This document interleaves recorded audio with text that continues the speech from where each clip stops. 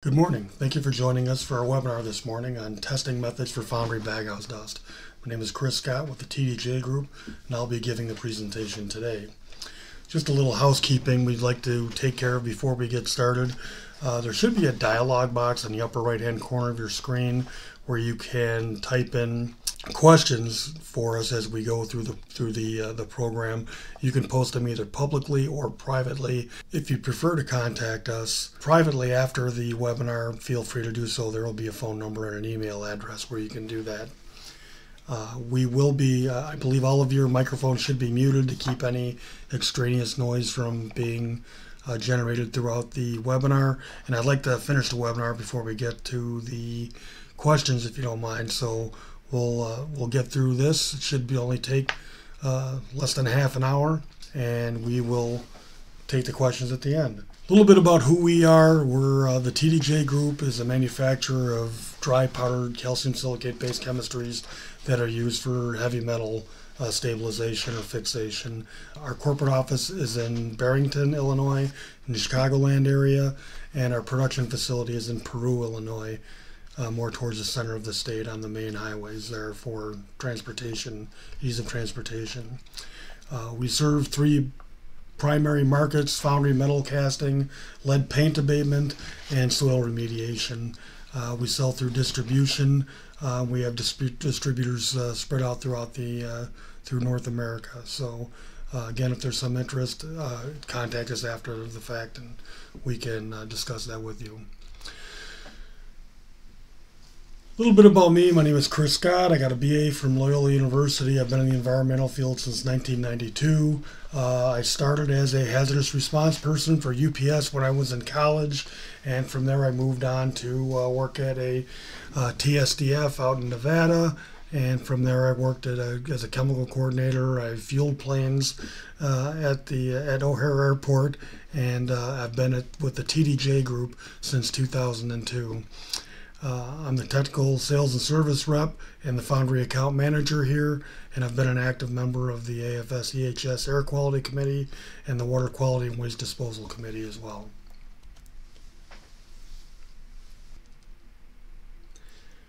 What is baghouse dust? A lot of you are probably familiar with what baghouse dust is. For those who are not, general overview: exhaust gases in particular are produced when you're melting scrap in a foundry process. The exhaust gases coming off of the furnace are collected in a baghouse, which is basically a large air filter system. The filters in the baghouse collect all the particulate matter, so all the particulate gets collected, and then the filtered air is then released back into the atmosphere. Heavy metals and iron, like iron and zinc, are typically make up the significant amount of the dust itself, but there's also heavy metals that are more of what we're talking about here as far as lead, cadmium, chromium. Typically there's small amounts of these metals in the scrap that's being produced, but because their melting points are so much lower, almost all of it gets into the baghouse itself, so it can create some problems.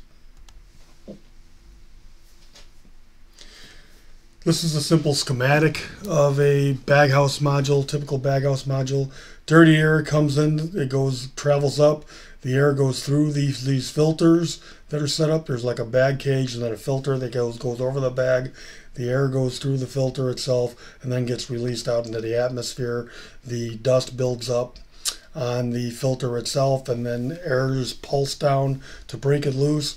It goes down to the bottom where it is then collected in containers, super sacks, roll-offs, things of that nature. And now that's what we're talking about here. What do we do with that dust once we've produced it?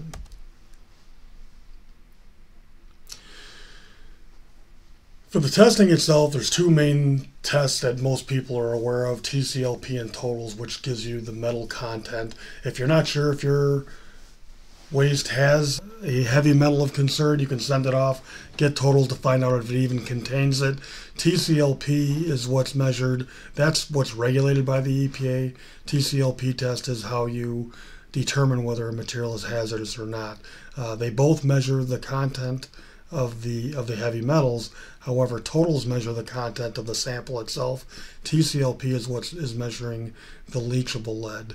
The EPA is more not concerned about there being heavy metals within something that's being disposed of. They're concerned about it being mobile and being able to leach into the soil and then into the groundwater. They don't want the groundwater being poisoned with the lead.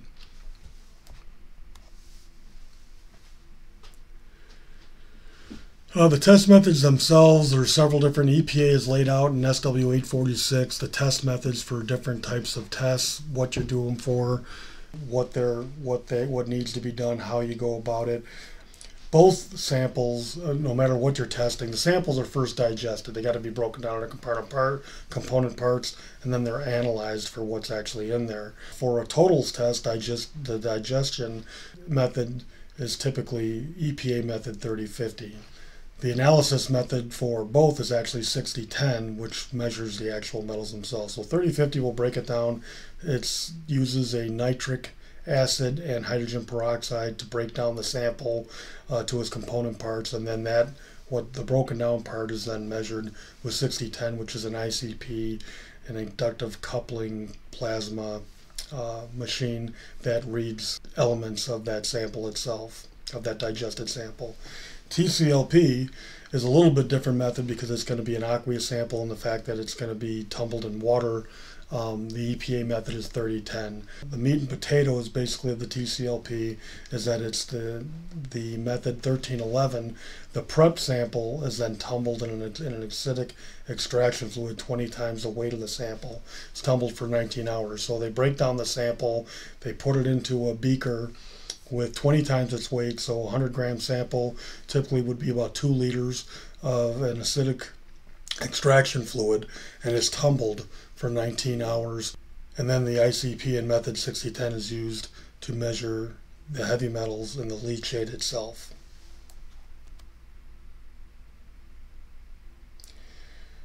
For those who aren't aware, I mean, this is probably, again, the meat and potatoes of the TCLP test. This is the rotary agitator. Basically, the samples are put onto this piece of equipment. Then the sample is added to the beaker. Then you have the 20 times the weight of the extraction fluid, and this machine will just turn these bottles over and over for 19 hours. When the sample will then be prepped when they come in, and they'll run it with the 6010 method 6010 to get the actual readings out of the leachate itself. Again, what they're trying to find out is how much mobile lead, cadmium, different types of metals might be in there. The TCLP is what's used for determining if a waste is characteristically hazardous. So you can do totals, you can do different types of leaching tests, but basically this is the test that's required by EPA to determine if a waste is hazardous or non-hazardous for disposal for heavy metals. TCLP is designed to simulate the leaching a waste will undergo if disposed of in a landfill. It estimates the mobility of specific inorganic and organic contaminants for solid, liquid, and multiphasic waste. Again, it's not the amount, it's the mobility of the material to leach into the water around it, and then obviously into the groundwater. When making a waste determination for the toxicity characteristic, TCLP is the only appropriate analytical method to run. Units of measure, this can cause a little bit of confusion with some people. We get calls periodically with people call and say that they've got a very high reading, they're concerned about it, they're not sure what might have happened, and it turns out what they're looking at is a total result and not a TCLP. Labs used to be a lot more varied in how they reported these, but now it's gotten to the point where everybody's kind of on board. Sort of like MSDSs and SDSs have now gotten put into a particular format. Most of these labs are conforming to a specific format. The units of measure for totals are supposed to be reported in milligrams per kilogram. TCLP are always reported in milligrams per liter because, again, you're measuring the leachate, not the solid itself. Both units are equal to parts per million, so milligrams per kilogram, milligrams per liter, or ppm. A lot of labs are not using ppm anymore. They're being specific about the milligrams per kilogram, milligrams per liter. Some labs have report totals in percent, which is not necessarily a bad thing. It's easily converted to ppm. You just move the decimal point 4 positions to the right, so 1.6 would be 16,000 ppm. It's pretty straightforward, but again, I think most of the time you're going to see milligrams per kilogram or milligrams per liter. Micrograms is something we've run into periodically. Some labs do a lot of testing for very low amounts of materials, whether it's for research or something along those lines. We've seen reports come out in micrograms per kilogram, micrograms per liter. It's very concerning because it's 1,000 times higher than a parts per million. So 1 milligram per kilogram would come out as 1,000 micrograms per kilogram. So that's one thing, and that's, you can tell the micrograms is UG versus the MG.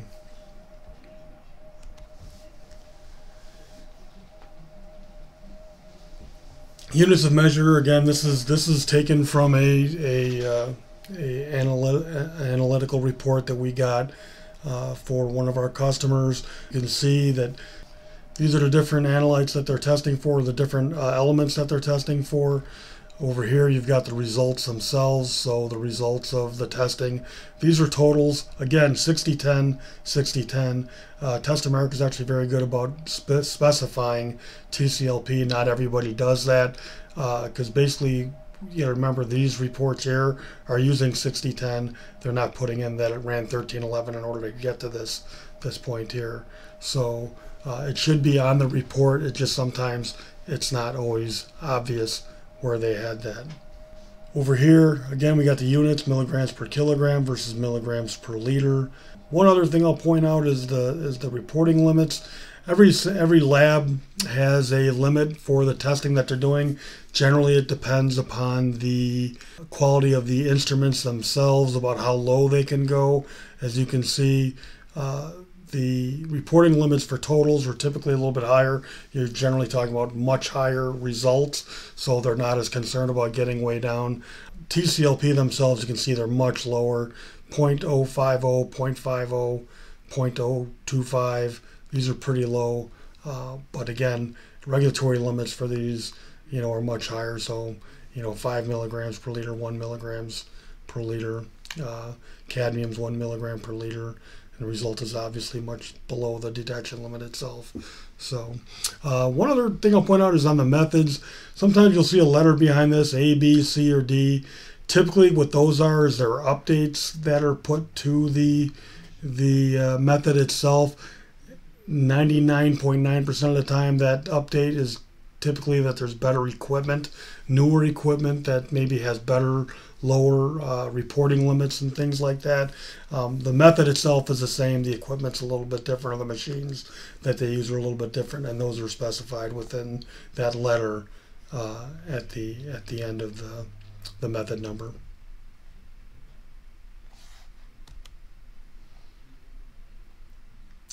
Regulatory limits, we talked a little bit about that a second ago. Arsenic, chromium, lead, and silver are all 5 milligrams per liter. Anything at 5 or above is considered hazardous. Anything below that is considered non-hazardous for disposal. Barium's obviously a little bit higher. It's not a very common metal, and it's fairly easily stabilized, but it also has less of the toxicity of some of these others, so it's not as much of a concern as, say, cadmium or obviously mercury.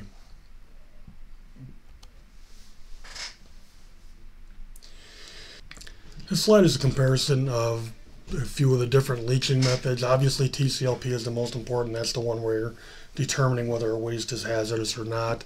SPLP was developed as a test for landfills to look at. A couple of different leaching solutions, basically depending on whether you're east or west of the Mississippi, and it's supposed to simulate acid rain exposure for the landfills. MEP is an interesting one, and actually we've had some experience with that where some of the other public agencies, EPA, Army Corps of Engineers, Federal Highway Administration, had actually run this test on our materials to determine their long-term stability, which was all very successful. But what the MEP is basically a TCLP extraction followed by 9 more extractions. And the idea behind that is some people have talked about, or there's a common thing where something called buffering, where a lot of these metals are amphoteric, meaning that they leach at high and low pHs. And if you can stabilize the pH, you can get a pass on a TCLP test. So there are some materials out there that are more about buffering the material to pass the test, whether it's fooling it or whatever it might be for TCLP. But this MEP test takes that out, because every extraction after that, again, you're tumbling an acid every time for 10 full extractions. So any buffering is eliminated right away within the first couple of extractions. So that's something, if you want to prove the efficiency of a material for long-term stability, this is a great method for doing that. But again, it's not anything from a regulatory standpoint. Passing an MVP isn't something you have to do in order to characterize your waste. Again, we talked about the totals and the TCLPs. TCLP is what you need to determine your, as we've said repeatedly, is what you need for characterizing your waste as hazardous or not. Totals, I think, we think are a important test for a couple different reasons. You can establish a baseline and monitor changes in the waste stream or scrap changes in the system. We recommend that totals are done. It's a fairly cheap test, typically $10 per metal. And it helps you if you can record that in a spreadsheet over a period of time. It's always something you can go back and see the changes that have happened to your system, whether it's changes in the scrap, changes in the melt process, changes in the furnace itself, and the different cokes and things like that are used in the process. It helps you to see how that's affecting everything on the back end of the system. Obviously, from a regulatory standpoint, that's important for you to keep an eye on.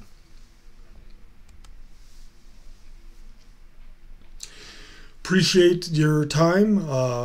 Be happy to answer any of the questions at this point. Again, if you have questions that you'd like to ask more directly, the number is at the bottom of the screen. The email address tdj@blastox.com will come right to me, and I can get back to you as well. So with that, I'll turn it over to Evan, and we'll see what we need to do from here.